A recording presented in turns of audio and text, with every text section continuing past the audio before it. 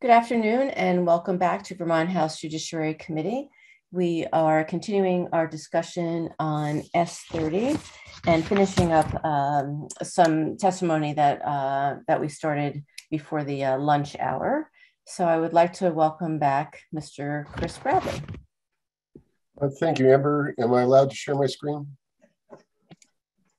Yes, I'll make you co-host. Thank you very much. Sorry for the inconvenience.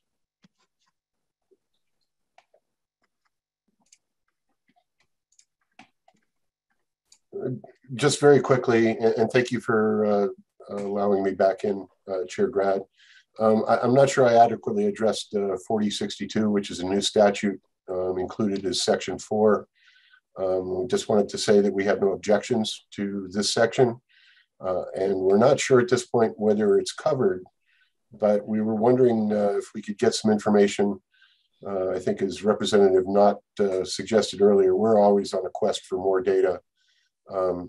And if it's already available, forgive us, but we'd like to know the number of firearms that have been relinquished through our extreme risk protection orders, and then what the disposition was, if anything, of those.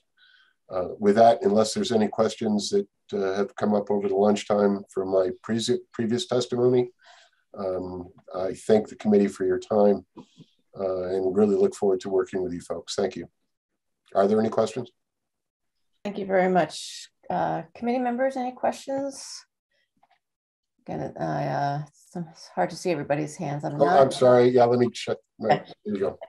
Apologize. No worries. Yeah. I'm not seeing any questions. So thank you so much. Appreciate it, and we will try to get that information for you. Excellent. Thank you so much. Great, you bet. Okay, that brings us to Mr. Bill Moore. Do I see you? I'm not sure. I don't think I see him, but no, I don't see him. All right, well, let's keep going, and then if he comes back. Okay, sorry. How about, let's see, Connor Casey, please. Right. Good afternoon, Chair and committee members. It's really nice to be here today. And I wanted to start just by introducing myself. I'm the new executive director of Gun Sense Vermont. It's my first week on the job, so not much of an orientation. They pop you right into committee hearings. But it's a pleasure to be here today. And just to kick it off, Gun Sense Vermont, as many of you know, was founded in 2015. In the aftermath of the Sandy Hook tragedy. We have over 4,000 members spread out across the state, in every county and nearly every municipality in Vermont as well. Our board is made up of advocates from diverse backgrounds, including healthcare professionals, so S.30 is certainly of interest to our organization.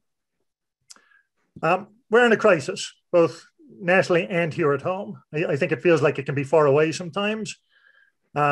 But, whether it be the tragedy narrowly averted in Fairhaven or the very recent shootings in the past few weeks in Elmore and Holland, these instances really take a psychological toll, not just on victims, but on entire communities. And that is what we hear from our membership. So just like in any crisis, like the pandemic we're in, we need to come together to craft solutions that will ultimately save lives. And we're really optimistic that, S.30 is a step in the right direction on this. And it will make a real and immediate difference here in Vermont. I mean, I'll tell you right off the bat, in 2021, I personally knew 2 people who lost their lives for gun violence. So it is in our backyards, and we need to take steps. So we do support the common sense approaches laid out in S.30 as a bill with a good step forward. Without question, firearms have no place in a medical setting. And the numbers provided by Dr. Sexton today they're alarming. Hospitals can be emotionally charged environments. And it's so important that we protect doctors, nurses, and patients, because heavens knows the healthcare professionals are doing so much for us these days. And I think Dr. Sexton is right. It's even more emotionally charged than it has been. Along the same lines, Vermont should clarify its existing ERPO law by ensuring healthcare providers are able to provide information to authorities without violating HIPAA. And, eventually we'd certainly like to see that extended to, families, some other folks. But I think that's a really positive step in this bill. We'd also encourage you to, revisit looking at banning firearms in government buildings and childcare facilities. Just anecdotally, I sit on the Montpelier City Council here, and we're privy to a lot of what goes on with the protests on the State House lawn. I think it probably affected all of us back in October when we, heard that the speaker had been threatened, and the person was saying that they had a firearm. So there may be a need to codify some of this in law, as well as just having rules around it. Even across the street, we've had some of our election staff receiving threats in the wake of the last election there that have been very nasty and credible in some cases. So we would love to see, if not in this bill, at some point it expanded to public buildings and, of course, childcare facilities, which we think would be a logical extension of the schools. We strongly support Representative Nott's amendment to adopt a law closing the Charleston loophole. And I don't need to talk about that too much because I think most of the information's been said already. But really, we need to require that firearms not be sold until a background check is completed. And even if it does take longer than 72 hours. I know only 3% are impacted the number we heard. But this would keep weapons out of the hands of those who shouldn't have them, and it would help save lives. We do support responsible gun ownership. We really do. But we recognize the need for laws like this to prevent negligent and reckless behavior. This is really positive. I think some of the opponents would oppose this bill under the pretenses of freedom. I would argue Vermonters deserve freedom to have safe spaces in hospitals and other settings like this. A recent poll, end of 2020, surveyed 500 Vermonters and found that 74% were either convinced or somewhat convinced that we needed further gun safety legislation to support our children and communities. It's not just a popular thing to do, it's the right thing to do. So in the coming months, as the new director of Gun Sense, we'll definitely be taking our efforts outside the legislative halls, having some community conversations. And we really hope to be a resource for you going forward. As we've heard today, the need for more Vermont-centered data. That's something we're really making a priority to collect and connect the dots on some of this legislation. But on behalf of the board, I really sincerely want to thank you for the work you've already done. You've shown tremendous courage and taken a tripartisan approach in some cases, handling these very tough issues. Certainly there's miles to go, but we'd love to be a resource for you. And again, I'd like to keep it short today because so much of the data has already been laid on the table. But appreciate you taking the time, and would be happy to answer any questions. Thank you. Thank you very much. Go ahead, Ken. Good afternoon. You said you took a poll of 500 Vermonters? Oh, yes, actually, and let me clarify, the poll was conducted by Alliance for a Better Vermont of a random sampling size of 500 Vermonters. Is there any possible way we could, because I'm really interested in this data, is there any way we could get a copy of what questions were asked on that? I'd really like to. Absolutely, and I've got it broken down by, I've got two cross tabs with gender and political persuasion, and we found regardless of your political persuasion, the majority in each case favored more common sense gun laws. Appreciate that. Thank you. Thank you very much. Thank you. Excuse me, anybody else? Okay, great. Thank you. Thanks very much, folks. Have a great day. Great. Okay, I see that Wilmore, you have joined us. I'm sorry that I temporarily skipped over you, but you weren't there when we started. So, so welcome and look forward to your testimony. Thank you.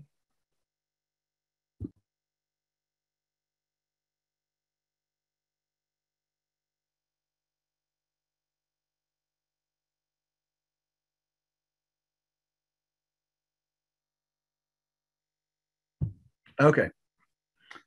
For some reason, it wasn't able to unmute.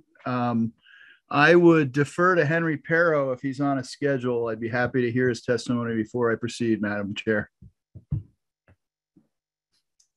Mr. Parra, would you like to testify now, or does your schedule permit you to be with us longer?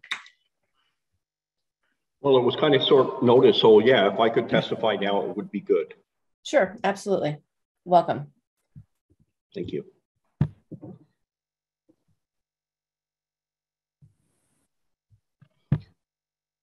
So I guess I was asked to talk about the background checks, the 3-day delay, 3 business days, and also the Charleston loophole that my understanding is why we're here. So my understanding of the Charleston loophole, if this law was to pass, it wouldn't have any effect in Charleston anyway, because the incident occurred, I think it was 2 months after the gentleman had the firearm. So I'm not sure how this is all going to tie in and how it would help, but when a person comes in to purchase a firearm, we do a federal background check as mandated by federal and state law. We are told yes, no, or maybe, and the maybe is a delay, and it's 3 business days. It doesn't start until the next business day. So if it was on a Friday, 8 o'clock in the morning when we received this delay, that wouldn't count. Saturday, Sunday wouldn't count. The time wouldn't count until Monday. And then Monday, Tuesday, Wednesday. If we didn't hear back from the federal government with the NTN number, we could deliver the firearm on the Thursday.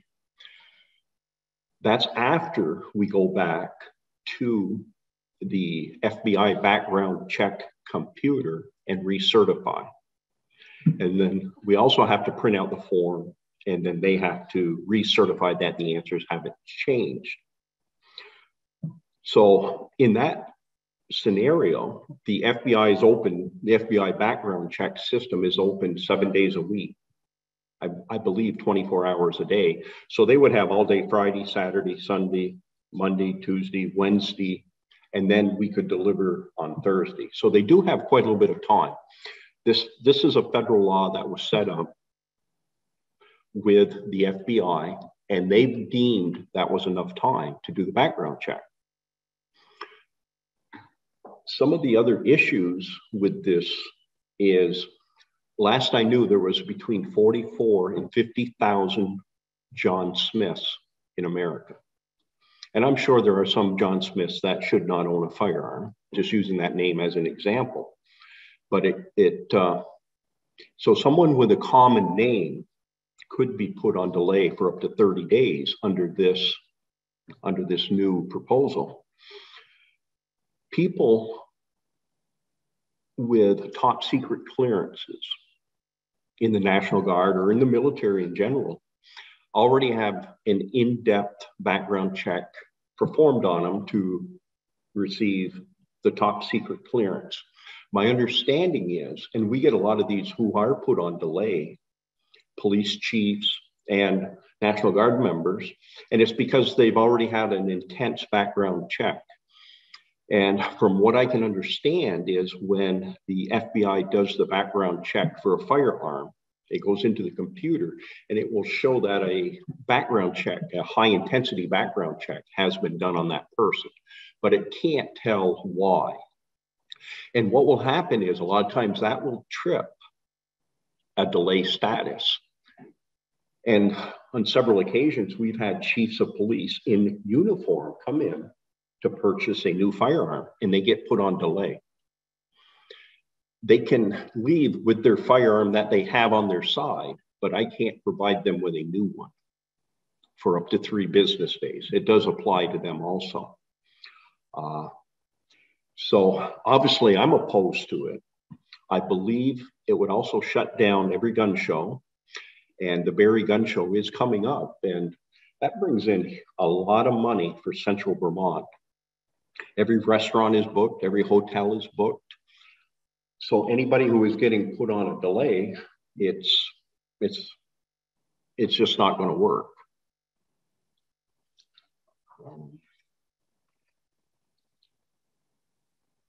So that's what I have for notes, and I'm willing to take questions. And I'm also willing, anyone who would like to understand how the background system is performed, I welcome them to come in and we can actually walk through it with the FBI computer. Thank you. Thank you very much. I see Martin and then Tom. Yeah, thank you very much for testifying today, Mr. Perro. So the gun shows, I mean, how long do those last? I thought, aren't those a weekend affair or yes. Yeah, because I mean, if they're going to be delayed, wouldn't they be delayed one way or another? I mean, there'd be at least 3 days. So I just don't see how. I can see how a waiting period that we've talked about before could affect a gun show possibly, but I don't see how the 3 day the maybe in the background checks would actually affect gun shows. So I want to make sure I have this correct. You're saying that under this bill, if we were to get it back within 1 or 2 days, then we could deliver? Yes. Okay. Yeah. I mean, the bill is just if there's no answer, if there's not a yes or a no, that it would extend the time to allow the FBI NICS to get to a yes or no. Okay. But if the yes comes in a day or 2 days, then yeah, it definitely is allowed to be turned over.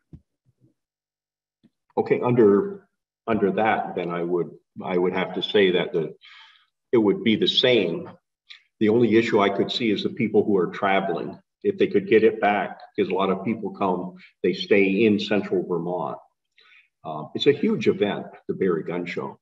But if somebody's traveling from, southern part, they may not come all the way back up to pick up that firearm in 30 days.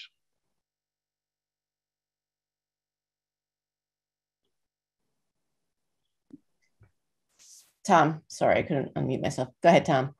Thank you. Thank you, Henry, for testifying. I just had a question around the Charleston loophole. I don't like the term loophole anyway, whether it's got to do with Charleston or taxes. To me, there's no loophole. We have laws that people follow.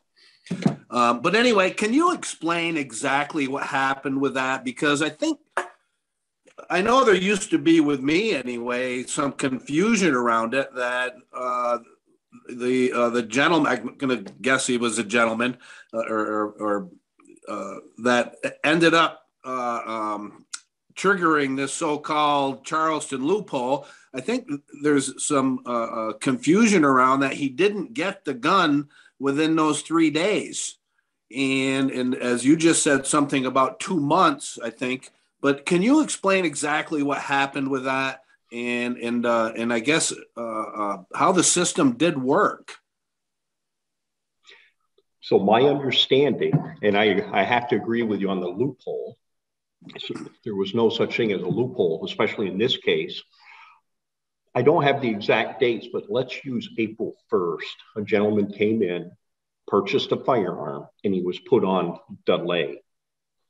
So he had to go through the 3 business days, which works out to, depending on when, but 5 to 7 days. He went back, the gun shop recertified with the FBI to make sure everything was good. And then the gun shop delivered the firearm to the gentleman.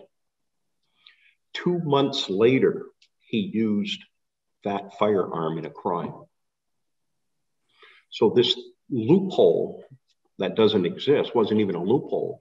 Every law was followed. A lot of people try to make it sound like he picked up the gun in 5 days, and on the 6th day, he committed a crime. And my understanding, everything I've read, that's not the case. It was approximately 2 months later. So he wasn't in a situation then where earlier we heard some testimony that there's actually continuing investigation by the FBI for 2 or 3 months I think that's what I heard. So potentially somebody could, even though they're given their firearm, that a few months later, that maybe the FBI could find, a reason they shouldn't have it. But was this in this situation? Was there was the FBI triggered? I guess where. Yeah, and I don't know the answer. Okay. I don't have that answer. Right. But I can say that we have delivered a firearm and it wasn't a delay status. It was a proceed. And maybe, I don't have the exact date, 2-3 months later, we receive a call from the ATF inquiring about the person and if we delivered the firearm. And of course, we pull our federal form, and we did. And then it becomes an ATF case where they will go and interview and or arrest or retrieve the firearm. Right. So I will have to say there is an ongoing investigation. Right. Okay. Yeah, I'm pretty sure it's 3 months that the investigation continues by the FBI. But another question that I was going to ask Jeffrey Whalen, and still will at some point, but so we enacted a law where if two private citizens are going to buy, sell, trade, swap firearms, whatever, they have to go through an FFL. How many? And I know you sell a lot of firearms. I'm going to guess you probably sell the most in the state. That's just my guess. But how many of those transactions have you? I guess the word is facilitated, maybe, because they have to go through you. Yeah. I did run that report yesterday. I don't have the exact number in front of me. I filed it, but I would have to say a couple hundred. Okay. Wow. I'm surprised there's that many. That's all. I wouldn't have guessed there's that many in the whole state, but that's great. That's great that people are following the law, I guess. And in your experience, no, I guess I'll save that question for Jeff later on. Thank you.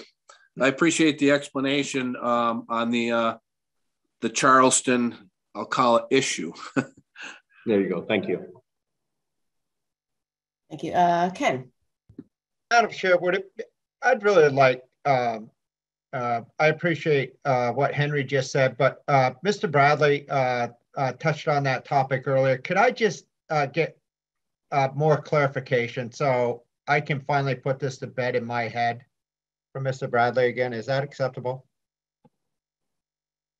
Yeah, so I just want to make sure I understand what you're saying. So you, Mr. Parrow did discuss it, and as well as Mr. Bradley, or could Mr. Parrow clarify something that? I just want to make sure. I would like to know if that's how Mr. Bradley understands it also. Okay, and can you restate your question, please? Henry just clarified the Charleston. I'm not even going to say it, but is that how you described it also earlier, Mr. Bradley? The Charleston loophole, and I concur with I hesitate to use the term. There was no loophole. This was designed specifically to have and keep the FBI's feet to the fire so that there was a decision in a timely fashion. They purposely weighted personal rights over failure to have an accurate decision in a certain amount of time. In point of fact, the gentleman involved in Charleston, if I can use that term very loosely, it turned out that he was not a prohibited person. The sale was allowed to go through under a default proceed, but in the end and final analysis, he was not a prohibited person. And as Henry pointed out, and Madam Chair, thank you for allowing Henry Parrow to speak at our request. Thank you. He is the most knowledgeable person in the state.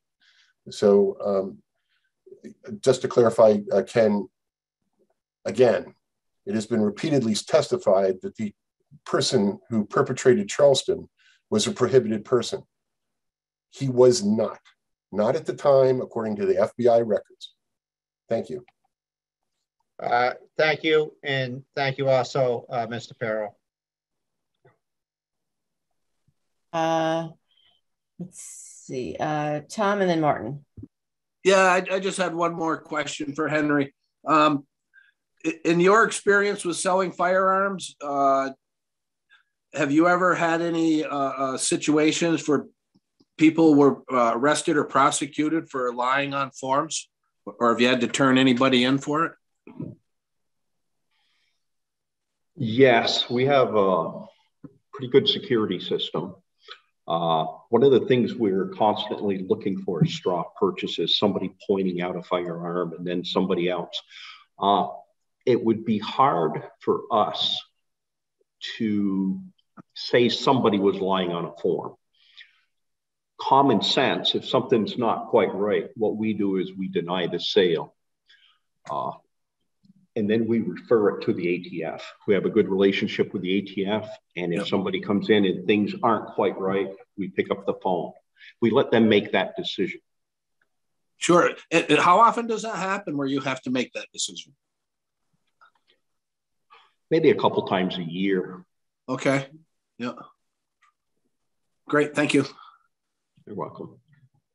Martin, before you ask your question, I have a question. Mr. Perro, I remember we spoke with you about gun shows a few years back. And am I remembering correctly that if somebody goes home or back wherever they came from, out of state, in a state with at a gun show, and then they are cleared, that it's possible to mail or deliver, that they can still get their firearm? I just have that recollection. I wonder if you can help.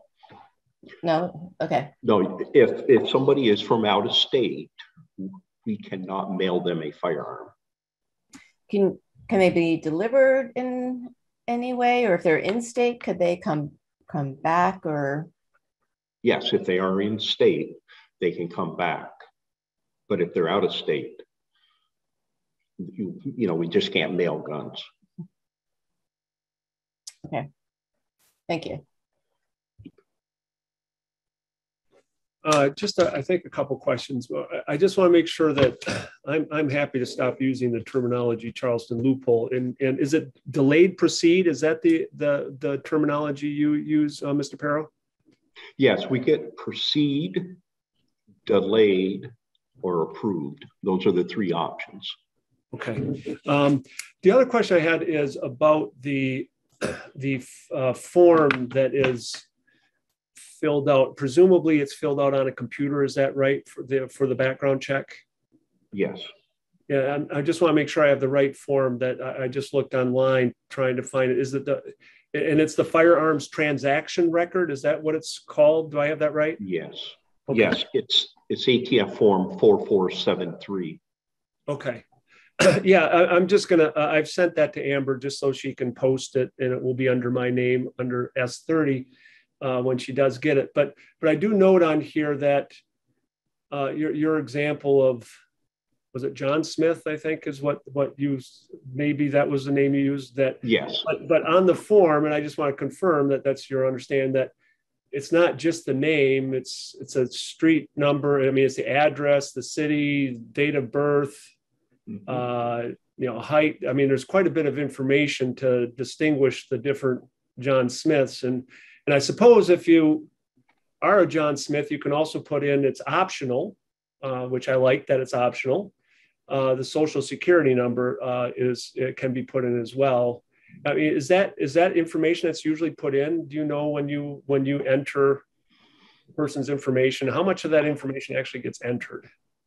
Well, we don't enter it, the person does. Oh, okay. So the only thing that's optional is the social security number.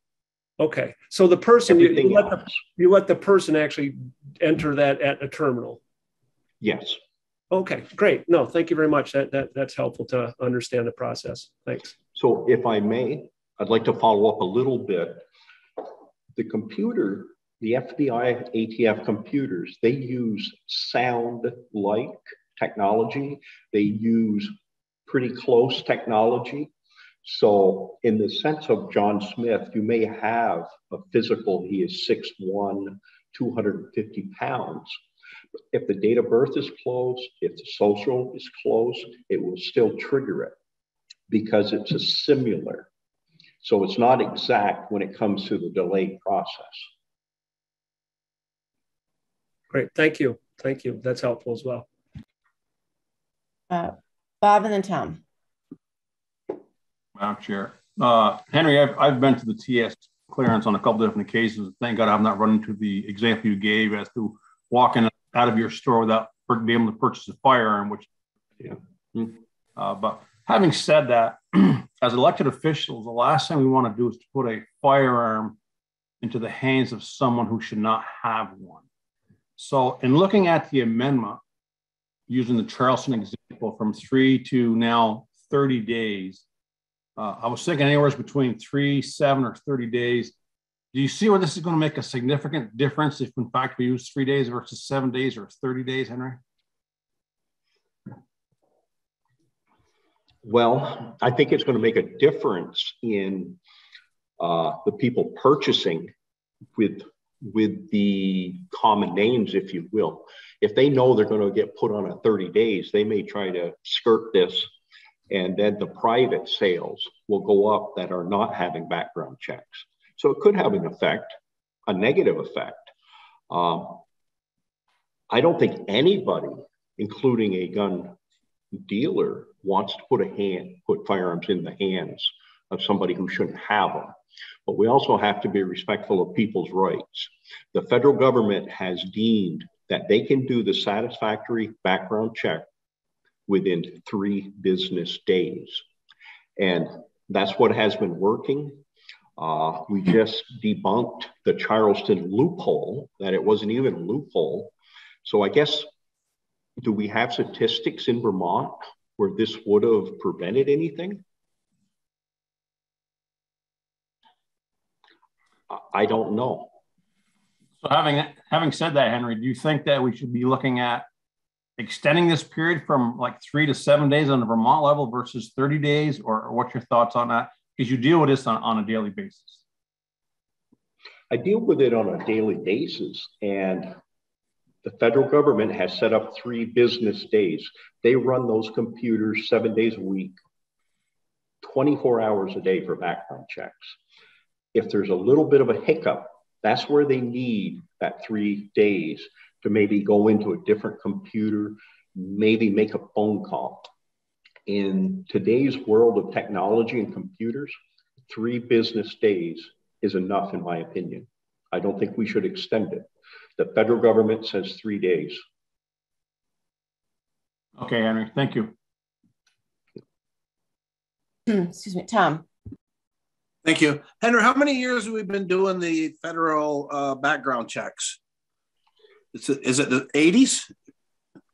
Yeah, I don't remember. The first one, you had to send the paperwork to the county sheriff.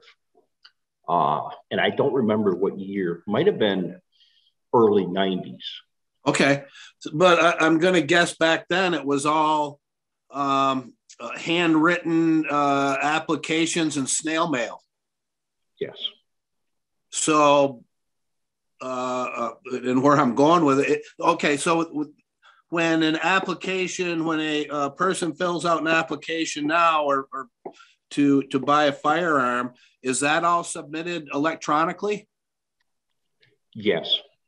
So, okay. So right there, I mean, in the past, I guess if it was 3 days and we're using handwritten forms and snail mail, boy, they must have been busting their butts to get that out within 3 days. And now with the computers running, like you said, 24/7 and just constantly checking information, it makes me wonder, in a sense, how many days of information are you actually getting in those 3 days compared to, with the speed that things are done. But it looks like, I mean, there's already a huge gain there as far as timeliness goes. And Yeah, I don't know. The big argument is the Charleston loophole, and that's been debunked. And other than that, I've never heard any other argument for extending these timelines other than Charleston, and that's Charleston's fallacy.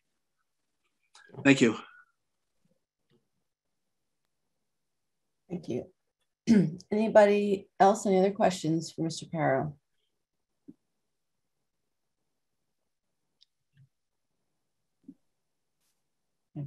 Thank you. Thank you. Thank you. Thank you very much. Okay. Now we'll turn to Will Moore.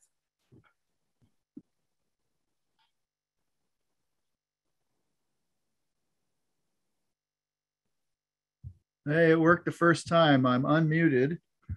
So that's progress. Hello, everyone. And thank you, Madam Chair and members, for having a long day and a large opportunity. As you may have seen from a letter that I'm sorry, I should identify myself for the record. William Moore, I'm the Firearms Policy Analyst for Vermont Traditions Coalition. As you may know, I've written a pretty strongly worded letter to the members and many others across the political spectrum in the State House, similar to some objections that I filed last year with the Senate Judiciary Committee when they took up the original bill, and previous to the special session regarding the accessibility and functionality of the legislature and the legislative process and the citizen access and the citizen participation opportunities here, which are greatly truncated on Zoom. This is an insufficient process. I want to register those comments. I want to point out the letter that I sent the committee and hope that you spend some time reading it. I think it's a thoughtful and sincere request that complicated policy issues and other social policy questions that are not truly emergencies or truly responding at least to an immediate problem should be held off until the building is open, or at least a strongly hybrid physical presence. And my main concern has been repeatedly, citizens may appear to have access, but this is a one-way window. It's not the same. And the second part of that is that I've come to the conclusion just recently that the largest deficit of this remote session activity for any bill, whether it's complex policy like questions of psychiatrists reporting patients' threats, or simpler things like dictating signage at hospitals, is the interpersonal and the interaction between legislators themselves. As far as I'm concerned, my dime pays you and my vote elects you to interact with each other. And everything else is the way you gather your information and arrive at your conclusions. But the interaction between between each other is the act of legislating, and you are not able to do that. So I consider this whole process less than legitimate. But to the bill, I've written some notes because I am often. Excuse me. Please. Can you explain what you mean that this process is less than legitimate? Well, I think I just did. I mean, I think the biggest deficit problem is your ability as legislators to interact with each other. Unless you reach out through email or phone calls, you're just not in the building. And I'm sorry, I've been doing this 35 years, Madam Chair. I've been in the building on and off since 1988, and there's no valuable replacement, no tenable alternative to physically bumping into Martin in the corner by the water fountain, or running into Coach Christie and talking about something that has nothing to do with the bill, and then stumbling onto someone who has information that I can then offer to him. But there's certainly no substitute for you two interacting in the hallways or interacting with a legislator who has no idea what we've been talking about all day and hasn't even know the bill's moving. And all of a sudden you let them know and they're interested and they get involved and they interact with their constituents. I'm sorry, I will never accept that this is a legitimate process for true legislating in a citizen legislature. This is not human scale democracy. I will participate without objection, duly noted. Does that answer your question? Thank you. Yes. Okay. So I'm not going to get into the redundancy about the so-called loophole, except to say that the Administrative Procedures Act and other administrative executive orders have dictated a process by which the NICS check system has to be reflective of the data that's available, responsive to the form, and it has to obey the law. So it obeys the law. If folks are deeply upset about the fact that a hold can be X number of days and then the transfer can go ahead, they need to take that up with Senator Leahy and with Representative Welch and Senator Sanders to have that changed to the statutory federal level. It's not an issue that should be changed locally, because you don't have the depth of understanding, and you really are trampling on other people's rights when they get delayed by a federal bureaucracy. The bureaucracy is quite good, on the other hand, as Henry will, I believe, agree with me, is quite good at identifying people who are prohibited. And more often than not, the prohibited negatives either don't come in the room and fill out the form because they already know they're prohibited, or immediately upon getting a negative, you don't see them again.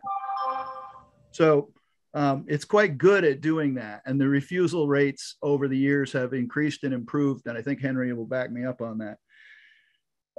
Backing up a little bit to some earlier testimony, and this is not a criticism of them, just I felt there were some gaps.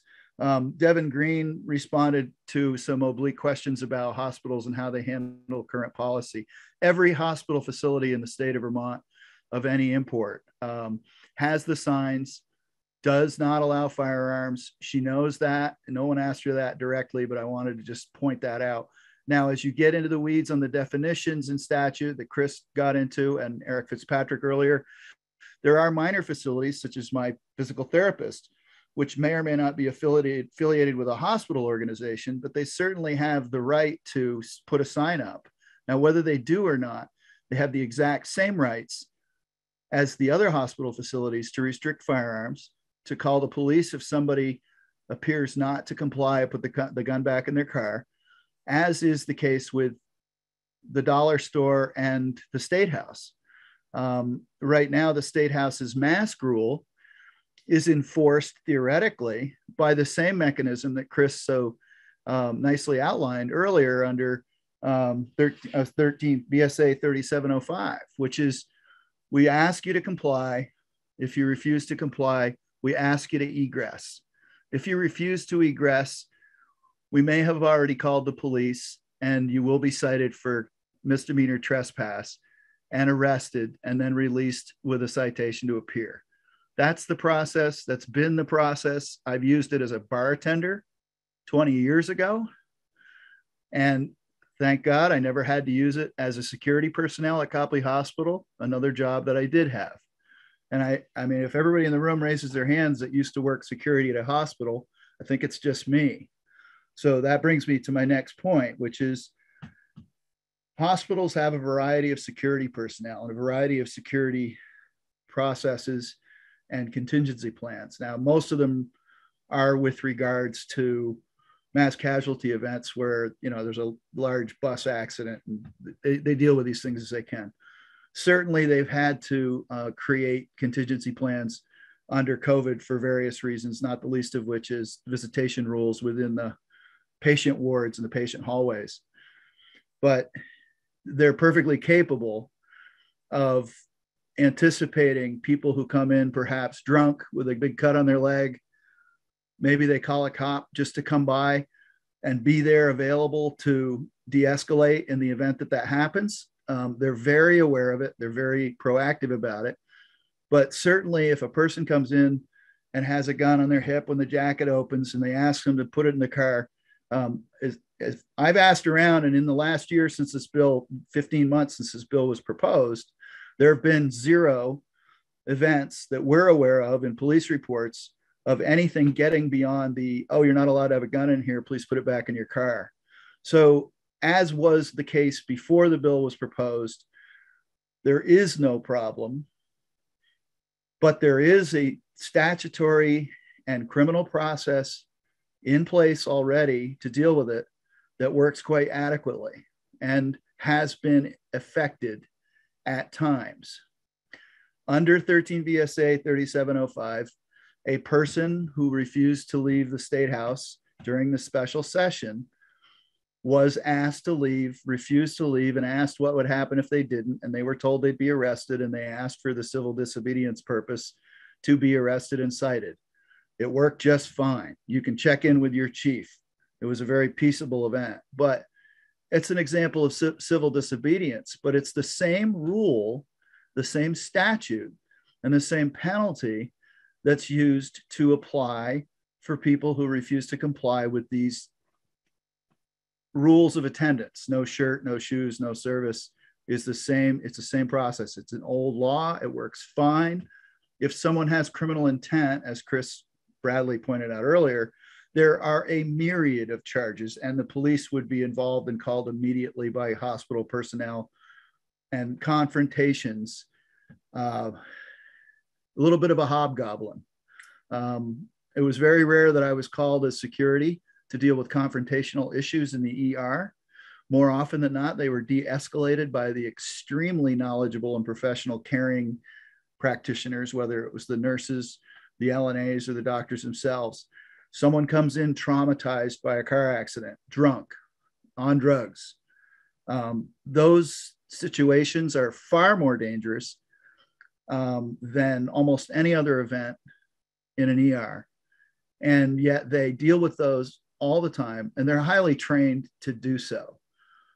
The few times that I was called as security to come to the emergency room, which seems to be the focal point of these discussions, one of them was for me to sit, what I call Shiva, just sit at the end of the bed, blocking the door for a young man who had tried to commit suicide with some pills of some sort. He happened to be a young man that I knew from my church youth group when I ran the youth group.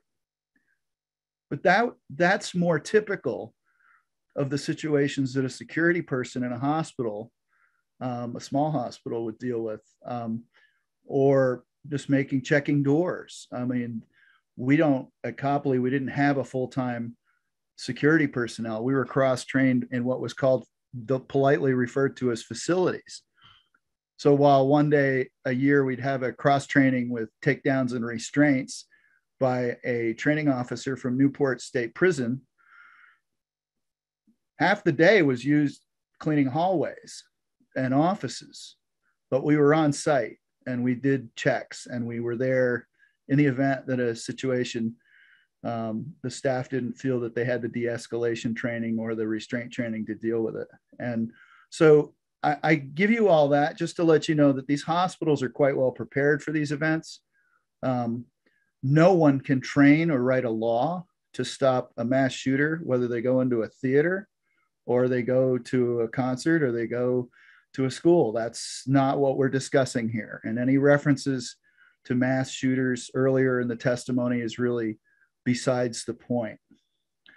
So to end that sort of part of my testimony, I just want to add that certainly no one here, Representative Knott's amendments or Senator Baruth's earlier versions of the bill, was intended to deal with criminal activity or advanced altercations due to drugs or fights or whatever. Certainly this was meant to deal with keeping the public apprised of the hospital's desire to behave in a lawful manner. And one of the lawful manners was to not bring your firearm into the buildings. It's really been no more complex than that. And as I think outlined, the existing statutes allow for a myriad of options and responses to that, regardless of training of personnel at a hospital.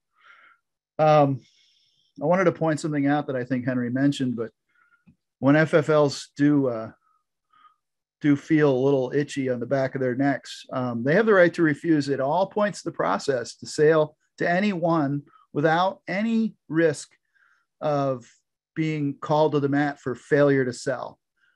pretty much a broad authority and discretion. Is that correct, Henry?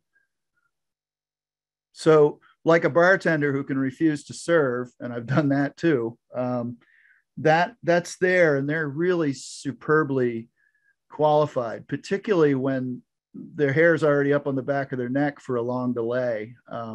Somebody comes in and depending on their behavior, they can suggest to them that they go elsewhere.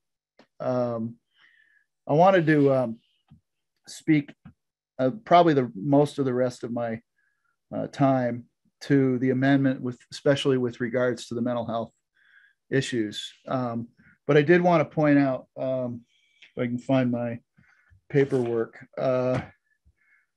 So last year we had an interrogatory with Eric Fitzpatrick regarding the ability to charge a person with trespass. And responding to a specific question, Eric said, it's true that the sign is enough to provide notice against trespass under 3705. And he and I researched it, and we came up with a case that's known as State v. Pixley, 208 Vermont 529. And it states in part, the statute allows notice of trespass to be given by actual communication or by signs or placards so designed and situated as to give reasonable notice. This is the Supreme Court of the state of Vermont speaking. We conclude that the statute allows notice to be proven with the objective evidence of reasonable notice through signage and without showing that a defendant subjectively saw and understood the signs. We reach this conclusion foremost from the plain language of the statute, which allows the state to demonstrate notice in several ways, including through, quote, actual communication by law enforcement or the person in lawful possession of the premises, or by signs that provide reasonable notice. So if that's not clear enough to everybody, you don't have to take my word for it up to this point. There it is. I've forwarded this document and several others that were from the Senate Judiciary Committee to Amber recently. So those will be posted later in the afternoon. I wanted to point out also that there's no rush on this bill, as it is not subject to crossover since it is a Senate bill. There is no rush. So my suggestion and my strong urging to wait for a more open process and a more in the building process really doesn't put you up against any particular rules. And one more brief point before I get to the mental health issue. Chris Bradley's friendly amendment regarding educational events, educational, historical, and competitive events. I fully support the alternate language that he proposed. Part of the reason is because I'm involved in a club in Eden that also is trying to build what is incorporated as the Vermont Military History Museum, which will be on site. It's not going to be a big fancy museum like the Barrie Historical Society or whatever like that. It's going to be some machinery, some equipment, some memorabilia, militaria, a small building that'll also function as a clubhouse. And it's a work in progress, but it will involve educational events, historical reenactments, and so on. That may or may not include up and through World War II in Korea, which would involve that magazine issue. So that's why we strongly support the idea of having historical and educational events included in that, Madam Chair. I just want to follow up with Chris on that. So I'd like to use what time I have left to discuss the issues of the mental health counseling.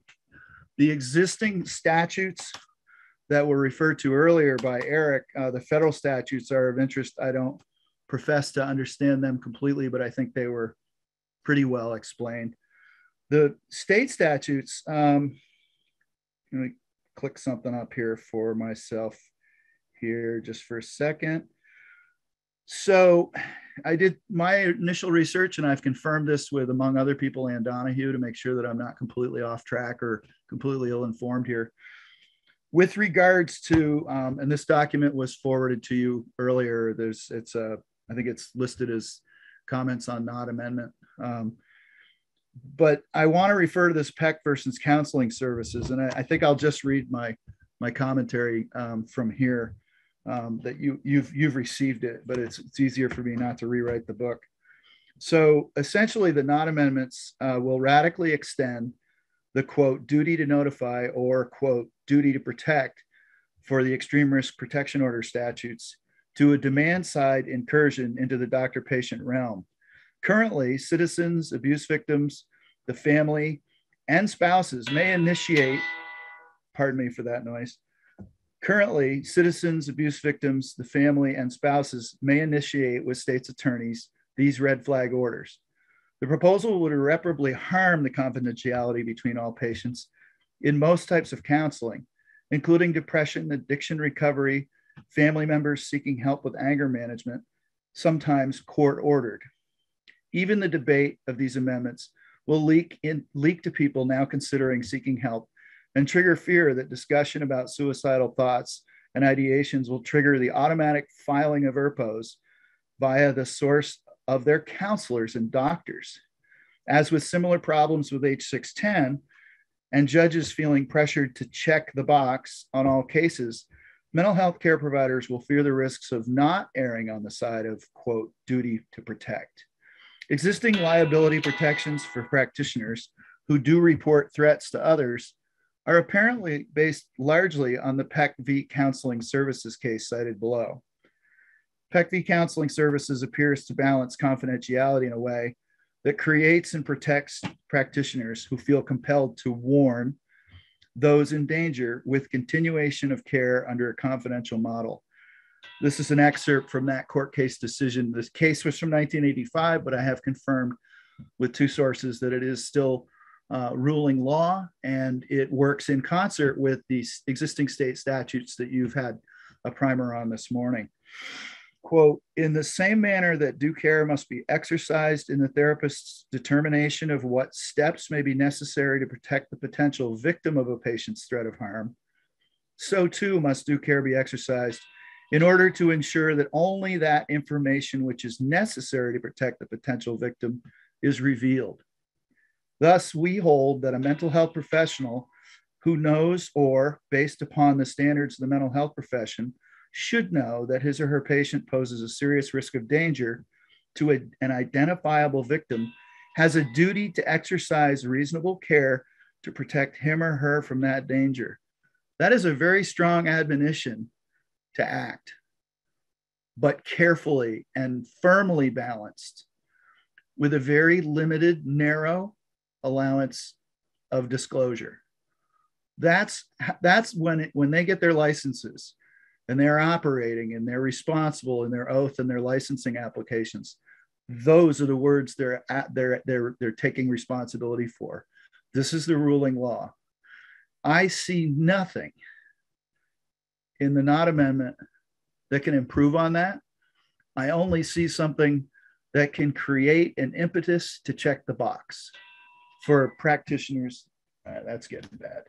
For practitioners to feel pressured to act when the balance of their instincts might be to continue to counsel or more intensively involve the family members, or at least in this case, if you read that again yourselves in a quiet moment, you'll see in that case, the conditions of the case and the circumstances of the case allowed, for instance, if Representative Donnelly was counseling somebody and was aware of it, it encourages them, if they have access to the person who may be the direct object of the threat, to contact them directly, which would also engage them to some degree in the troubles of this person.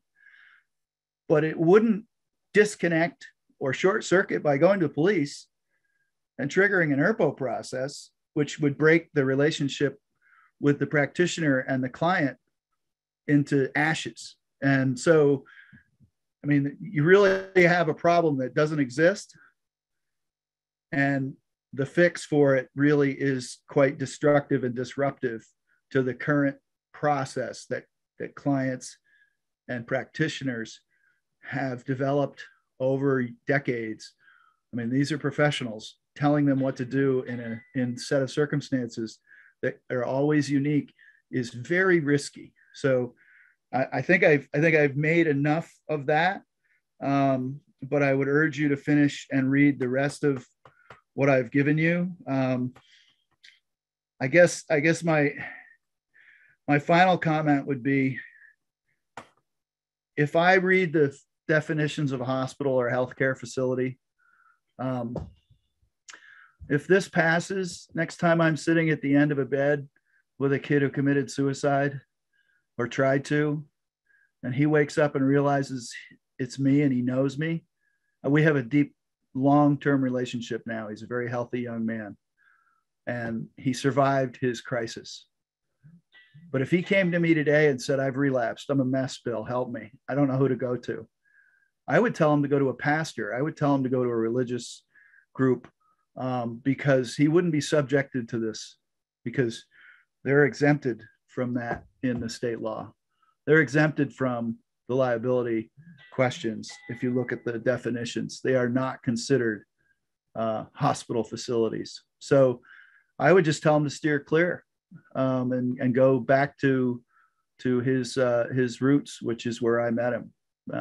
I'd hate to have to feel that way, but I am using a little bit of hyperbole here, but I'm making my point that you're getting involved in a situation in a profession I think is highly nuanced, perhaps even spiritual, even with practitioners who are professionals, where there's an interpersonal dynamic that you can't write a law and anticipate the circumstances. You'll only be disrupting it. If you have any questions about any of the subjects of the bill, I'm happy to discuss them, obviously. Thank you. Barbara, I see that your hand is up. I'm shutting my phone off. I know it's been making a lot of noise and I apologize. Thank you, Madam Chair. So, Madam Chair, when you mentioned that about shipping, it rang a bell with me too. And so I have gone back through some of my old notes, and I also just Googled shipping guns.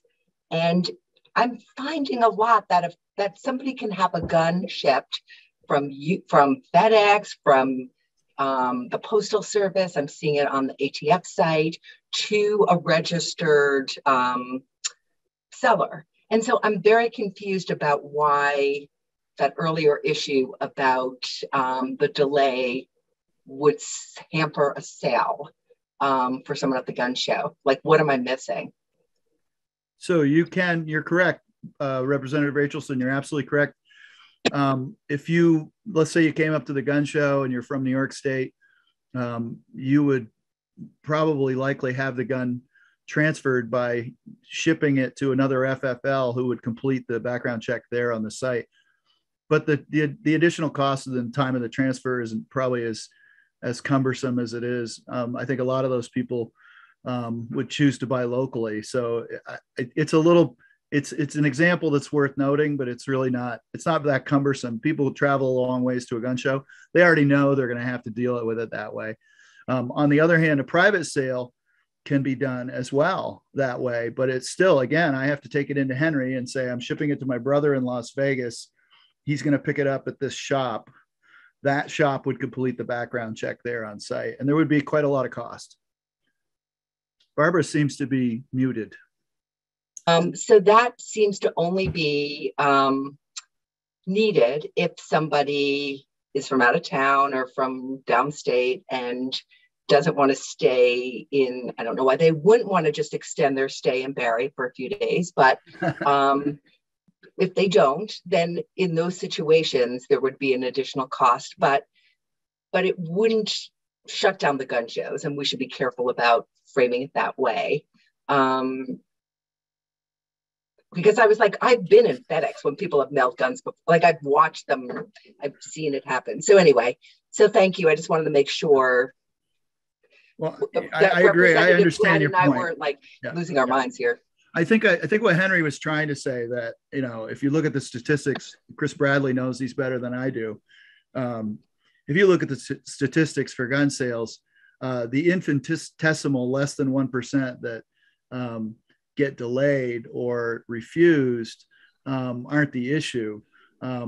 There are gun show, there are vendors there, people like Henry Perro set up tables, and they have telephones, and they can do background checks and swipe credit cards and sell guns to legitimately approved sellers. And that's 90% of what they do during that gun show. So yes, it will destroy those gun shows because those gun dealers will no longer attend.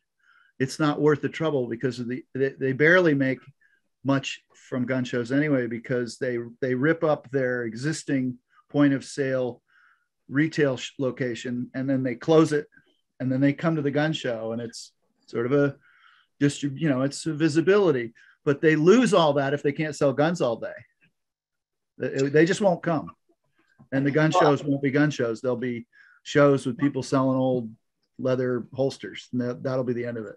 It's true. I've worked them. I know. Trust me. Yeah. Well, thank you. It's a different reason. Okay, but thank you, Barb, for clarifying, because it helped clarify when I heard Mr. Perro say you can't just mail a gun. I believe that was his testimony. So now I know, in fact. It's just about sales. It really is. Yeah. So, okay, thank you very much. So we will now turn to Mr. Jeffrey Whalen. Good afternoon, and thank you for your time. Yeah, thank you.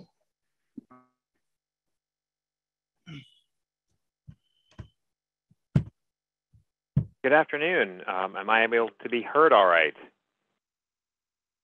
Thank you. Technical challenges, always technical challenges, so best to verify. So for the record, my name is Jeffrey Wallen, and I'm the director of the Vermont Crime Information Center with the Department of Public Safety. And I'm here really to provide a little bit of background information about how the criminal records that VCIC holds feeds into the firearm background process, and then really answer any questions that I can. I'll begin simply by saying that we do not undertake background checks for firearm purchases here at VCIC or at the state level. They are all handled, as was mentioned earlier, by the Federal Bureau of Investigation's National Instant Background Check System, or NICS, as you'll hear it generally referred to. VCIC, as the criminal history repository, for Vermont, does provide information that's used in that, but we actually don't undertake those checks ourselves. So just to be absolutely clear on that, piece moving forward. I did provide some information on the number of background checks that were conducted by the FBI on behalf of Vermont earlier, and I'm happy to quickly review those with the committee. In 2020, the FBI NICS section conducted 57,965 firearm checks on behalf of Vermont. And of those in 2020, those just over 57,000, there were 476 denials of those, which represents 0.82% of the checks conducted during that time. Furthermore, of those checks, 56,771, or 97.1%, were completed within 3 days. For 2021, I have information through November. I have not updated for December yet through the publicly available sources. There were 46,966 checks completed through November for 2021.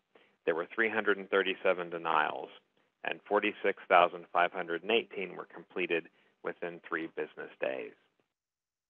Additionally, during the same period noted, which is 2020 and through the first 11 months of 2021, there were 28 firearm retrievals issued to ATFE, and as of the time when I pulled data together earlier in December, 19 had been completed at that time. So that's some basic publicly available information on the number of checks that are done on behalf of Vermont. It averages about 4,500 and 4,800 checks per month between 2020 and 2021. But beyond that, really, I just want to answer any questions that I can for the committee members and appreciate the opportunity to speak with you today. Thank you. Thank you very much. Committee members, any questions? Let's see. Martin and then Tom. And then Ken, did you? Yeah, okay, so Martin, Tom, and Ken. Yeah, thank you for testifying today. Could you just explain the information that you provide into the system, or you provide, just a brief overview of when information is provided through your organization to the NICS system? Absolutely, absolutely. So there's two primary things that we provide with regards to information available to NICS. The first are criminal history records. So it's the record of an arrest, arraignment, and conviction of an individual that's made available. It's what we commonly refer to as a rap sheet. That's what's commonly referred to as a rap sheet. So that information is made available to the FBI NICS section for determination if the individual has any kind of federal or state disqualifier. Now, that's the primary thing that we do. We also annotate any record where the individual has a felony conviction. We annotate that so it's immediately known to them that an individual has a felony conviction on their record. So those are the primary records that BCIC makes available to the FBI NICS. Thank you. Tom and then Ken. Thank you. Hey, Jeffrey, how you doing? Good, sir. Yourself? Not too bad. Not too bad. So those numbers you were throwing out, their background checks were in like the 40, 50,000 range. Was that what it was? Yes, sir. Yes, sir. Yeah. So I'm going to assume that the private sales are included in those. And is there a number? Do you have a number of how many of those were what I call private sales? I don't know if they're a private sale or not, but because they're going through the FFLs. But is there a number for that by any chance? Representative, it's a great question. The FBI, on the FBI NICS webpage, right on their publicly available page, they do have that information. I did not look it up before this meeting, but they do break down the number of private sales on behalf of Vermont. When I did look at it a long while ago, there is a number. They are doing them and recording them on that, but I couldn't tell you the number they did for the last 2 years, but it's readily available right on the FBI NICS webpage. Okay, great. And I'm going to guess it's fairly substantial since Henry was saying that he does, I think he said he did 200 alone. So just his gun shop. So it's pulling a lot of people into the system and making people more accountable, which was the idea of the law anyway. But well, let's see. So do you know if anybody has doing a private transaction without an FFL? Do you know if there's been any cases of people being charged or prosecuted or arrested or whatever term you want to use for not using an FFL? I'm not aware of that, but I wouldn't necessarily be. That's not information that I would necessarily be privy to. So that would be something that either the state police or the ATF would be able to answer better. Right. Okay. And I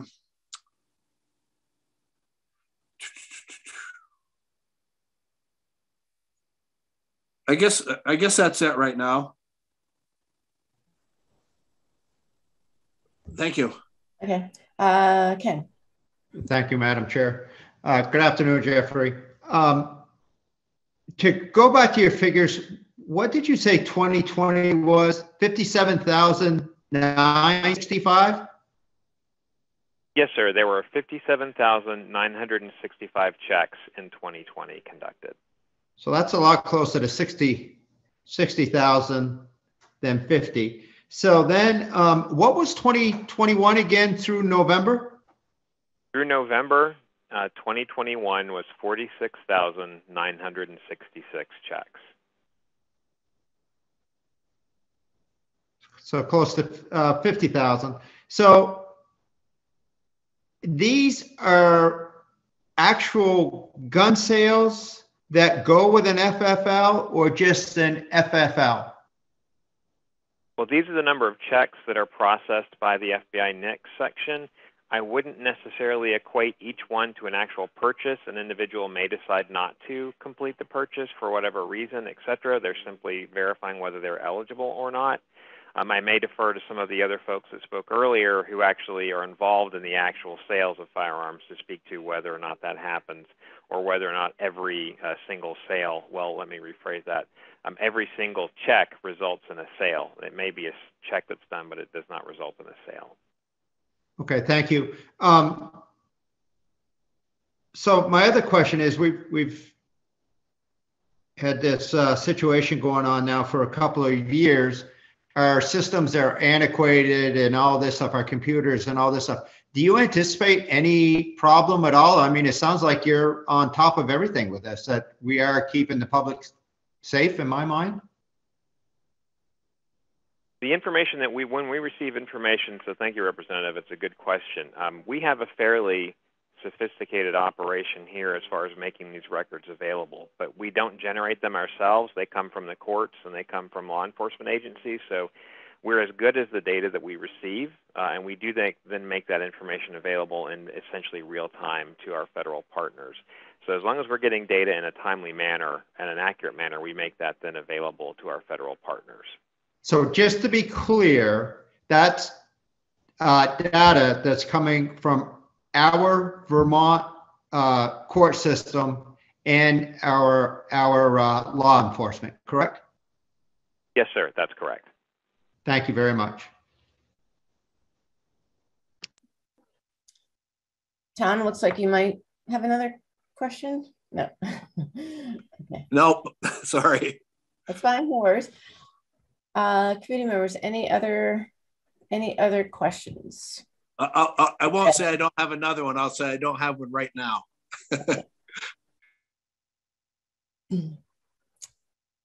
Okay, I'm not seeing any other questions. Thank you very much, Mr. Whalen. Good to see you. Thank you, ma'am. Good to see you as well. So, okay, committee, good timing. I think we have gotten through everybody. There's quite a bit of information from our witnesses on our committee page. Please make sure to look there, and I will update you as we get more, if we do get any more submitted. And we are on the floor at 3. So let's adjourn today.